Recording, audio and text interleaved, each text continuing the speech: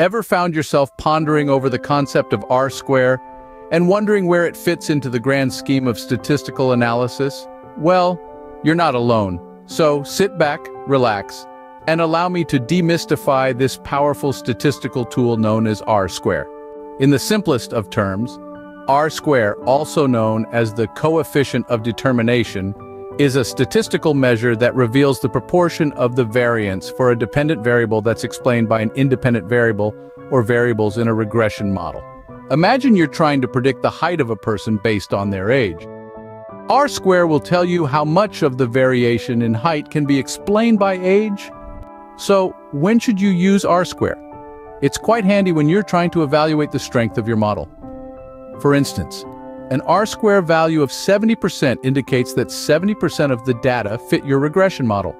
On the other hand, a value of 30% means only 30% of the data fit your model. The higher the R-square value, the better your model fits your data. But hold on a second, it's not always about chasing a high R-square value. A common misconception is that a high R-square is synonymous with a good model. However, that's not always the case. An R-square value that's too high, say 99%, might suggest that your model is overfitting the data. Overfitting means your model is so fine-tuned to your training data that it may perform poorly on new, unseen data. Moreover, R-square doesn't tell you if your chosen predictors are the right ones. It only tells you the proportion of the variance that's accounted for by your predictors.